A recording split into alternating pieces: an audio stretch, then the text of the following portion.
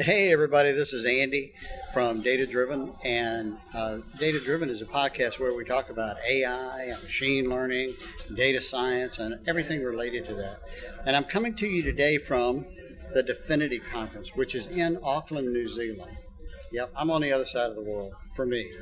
And here with me is Manohar Punna, and Manohar is not only here at the Difinity conference. Tell us first why you're here at the Difinity conference.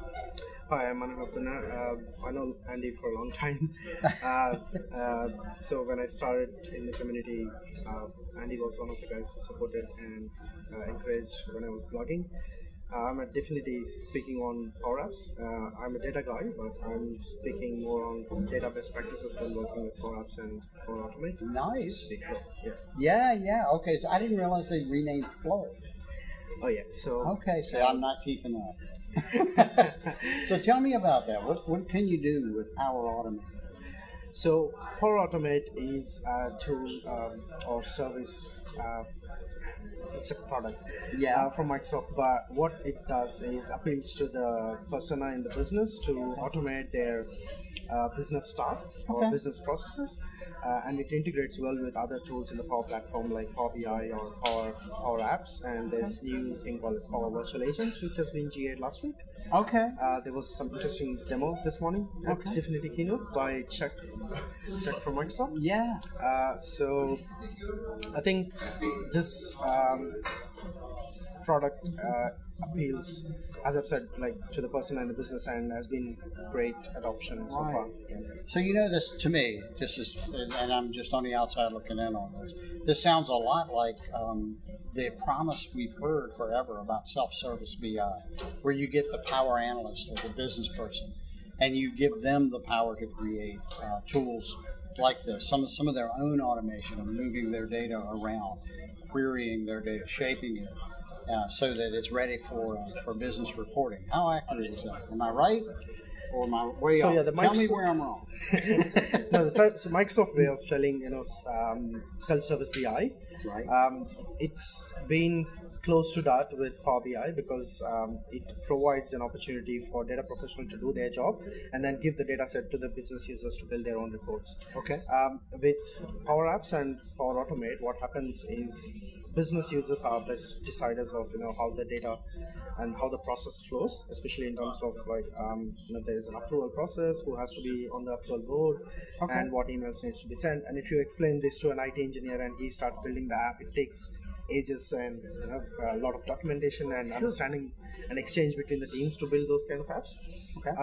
But now the power is given to the business users where they can drag and drop things and start creating their own process that automates all this approval tasks and those kind of things. Okay, so the engineer in me is just going nuts, right? I'm thinking, what if? I'm thinking of all the things that could go wrong. But I am curious, how does this scale? How does it find its way into enterprise IT, or does it? There is still some job for the IT here. Sure. In terms of securing the environments, like who has the access to build that and who actually has access to read the SharePoint list and who is actually filling the forms. You can buy your own licenses with Power Platform, but at the same time, if you are controlling security with licenses, that's not the right way of doing it. So, right. Okay, that was going to be my next question. Yeah, I was like security. It's important. It's very important. So do not manage your security with licensing. Okay, so you heard it here from Manohar. Manohar, I know you're involved with another large Asia-based conference. Let's talk about that some. Let everybody know what that conference is and where and when. All right. So I head a community called Data Platform Geeks, which has got more than 250,000 members now.